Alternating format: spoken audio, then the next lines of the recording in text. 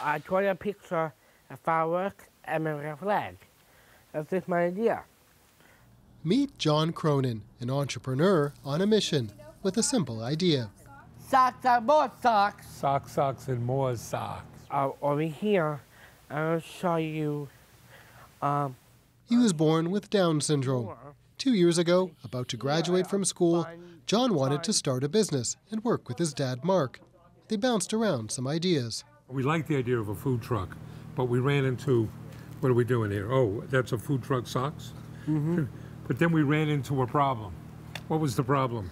A real problem, we can cook. Yeah, we can't cook. Eventually, they figured it out. Crazy socks. John had worn them his entire life, so the idea was a perfect fit. It's fun, it's colorful, I like to be creative.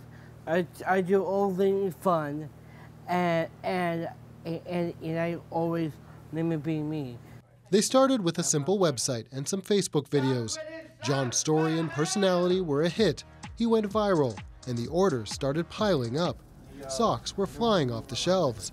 In their first full year, they sold more than 40,000 pairs, raking in more than $2 million. As the Chief Happiness Officer, John is the face of the company and more. He takes and fills orders. He designed a special Down syndrome superhero sock, and for every shipment, he adds a personal touch, a handwritten thank you note and some candy that's emblematic of the company's overall mission. What's our mission? Our mission is spreading happiness, Dad. And every day, that's what we're working on, is spreading happiness. Another part of their mission, giving opportunities to people like John. 18 of their 35 workers have differing abilities. You know, it's a good place just to be with people like you. Aaliyah Mikio has a form of autism. She joined the company in April. When you go to other jobs, there's other people like you. When you have a disability, it's really hard to connect with people in a work environment. So when coming to John's Crazy Socks, you have that connection. They understand you here. They understand, you know, like your struggles, your weaknesses, your strengths. They get you. You guys working hard? Yeah. Has it been good? Mark Cronin says people with disabilities just need opportunities. We have no secret formula. We have no special programs. We just give people jobs. 5% of their profits go to the Special Olympics and other charities.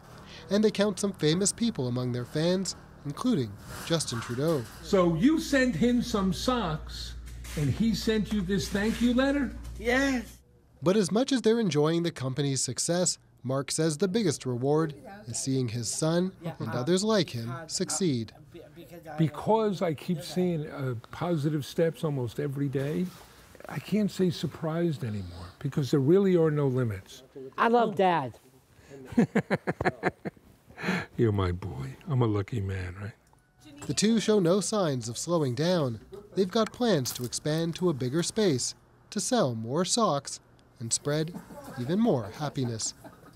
Stephen D'Souza, CBC News, Huntington, New York.